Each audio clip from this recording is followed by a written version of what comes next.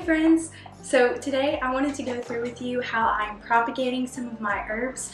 I didn't have very many herbs this year, but I figured out an easy way. Actually, I didn't figure out. I looked up an easy way to make more plants out of the herbs that you love. And I'm doing lavender, and I'm also doing rosemary. And this is actually really simple. It's a lot easier than you think it would be.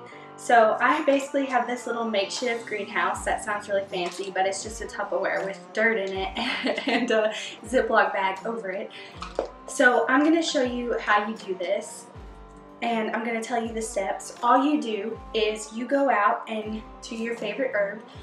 This is specifically for rosemary and lavender. So you're going to go out and you're going to trim off a soft part of your lavender plant, which means there's no woody. It's not woody, and you'll know what to look for. I'm going to show you in just a minute.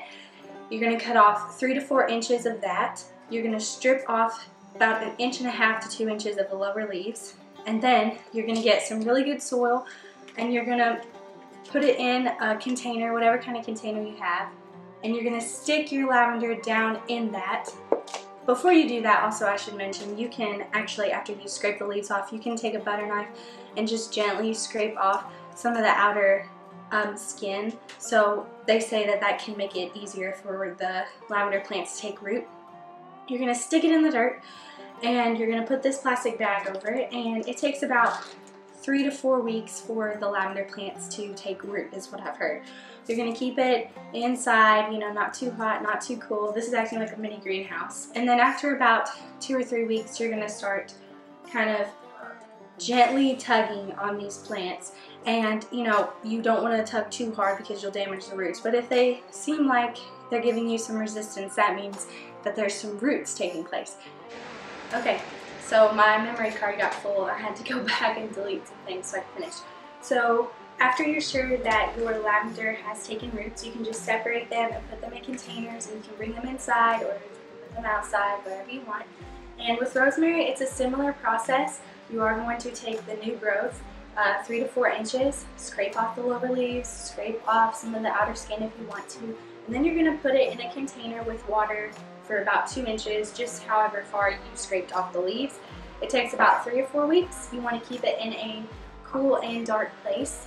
And once they start taking roots, you can just put them in containers. You can bring them inside if it's getting closer to winter and overwinter them.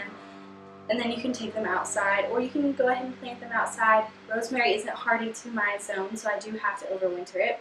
And that's it. So I'm going to take you guys outside and show you more about how I do this. But first, I wanted to show you guys my beautiful canned peaches.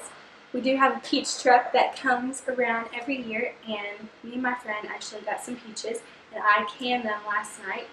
The wonderful thing about doing small batches, if you've never done a batch, if you've never done something like this before, I've never canned peaches, is that if you mess up, it's not too much of a big deal.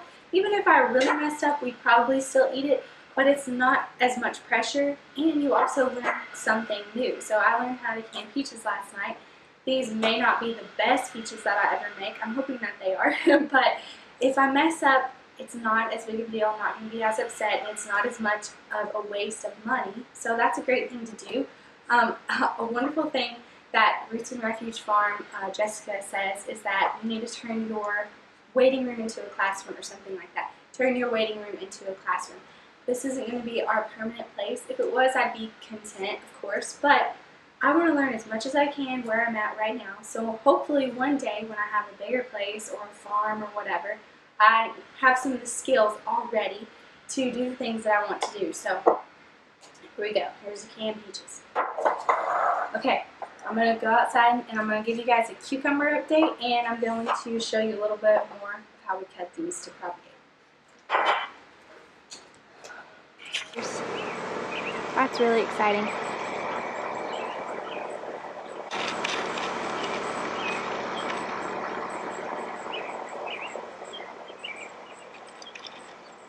Okay, so here's my lavender plant, and like I said, this is a first year lavender plant, so it doesn't really have any woody spots on it, and I'm going to try to keep it that way by trimming it back this fall. But when you are cutting to propagate, a new plant, you're just going to take some growth right here and you're going to trim off about 3 to 4 inches like I said. And you can also do this with woody stems as well, but I am not doing that, so you probably want to look up how to do it that way if that's how you're going to do it. And then you're just going to follow the steps that I've already told you, but this is what it'll look like. And then you'll just trim it and strip off the lower leaves. I finally grew a zinnia, guys.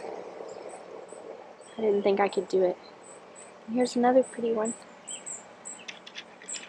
So sweet. And you're going to do the same thing with the rosemary. You can see where I trimmed off a lot of it to do that. But this has a woody stem, so you're just going to trim off the new growth, about 3 to 4 inches, and strip off the lower leaves and follow the steps that we've already talked about.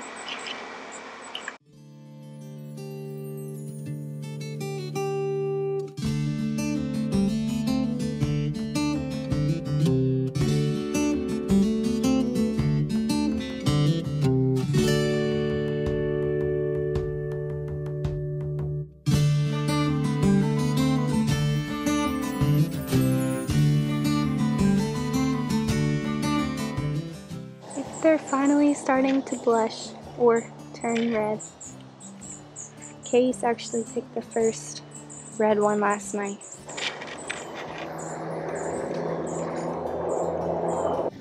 There it is. I need to eat it? Yeah, I need you to pick that one right there.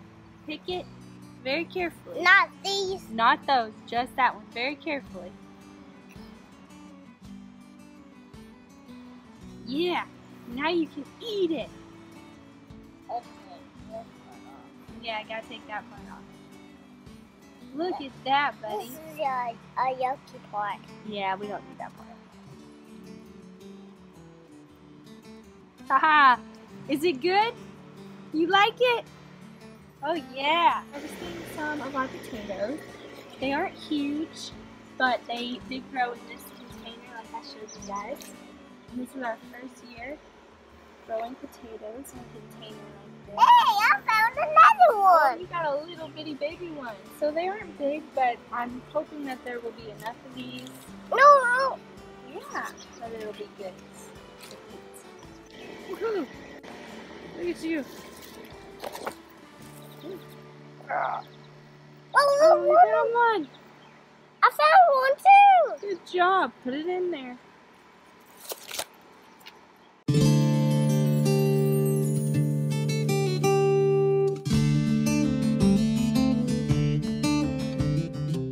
Okay, so these potatoes need to be cured, just like the garlic that we picked a few weeks ago. And to do that, I'm just putting them on the bottom rack, spread out to dry for a few days, and then we can store them.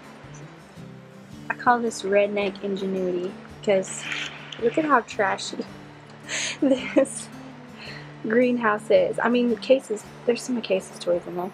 But there we have the garlic. And this greenhouse is literally being held together by duct tape and a prayer. But, you know, next year, hopefully it'll be better. Okay, so I'm back inside. I hope this video was helpful for you all. I hope you enjoyed my little garden update. It was kind of a short video, but I just wanted to give you guys some updates. I've been planning the fall garden and I've been planning what I'm going to be planting in the fall. I just ordered my garlic, and this year I'm going to be doing a different variety. I'm going to be doing a silver skin because after doing some more research, I realized that my variety of garlic that I harvested this year will only last me about 6 months. And since I'm trying to transition over to things that are more hardy, they'll last all year if I need them to, I decided to buy a silver skin variety this year. And I buy my garlic from Fillory Farm, and I will link the variety that I got below. I've also been looking at Eden Brothers website, and it's amazing how you can get lost in all the beautiful flowers. And I actually ordered some tulip bulbs and other bulbs, and I'll link the varieties that I got to be planted this fall, and they're so beautiful. I'll also plug in some pictures so you guys can see them. And I decided I'm just going to try to propagate some more lavender and rosemary. I heard somebody say one time that, you know, propagating should be easy. You're just sticking it in water or dirt and it should be easy, but it's not. So, I mean, if this doesn't work out, I'm not going to be too disappointed because I can always try again. That's the main thing. But I just wanted to give you guys an update on what I'm doing, and maybe you can try it for yourself. And I wanted to tell you what I've researched. So, you know, you can see if it works for you. I'll be giving you guys updates on this as we go. I'm hoping to have some success with it. So yeah, the garden is in full swing. We've got tomatoes starting to turn red. We've got sunflowers going crazy. I finally grew a zinnia, which is so exciting. And some of them are already starting to get ready to bloom, so that's awesome. But anyways, tell me in the comments if you guys have ever done this before, if you have any tips for me. Like I said, I'm just experimenting and learning as I go, just like you guys are. And hopefully by the end of it, we'll learn something new. So I'll see you guys in my next video. I hope you enjoyed this one. Please subscribe and hit that like button, and I'll see you next time. Bye!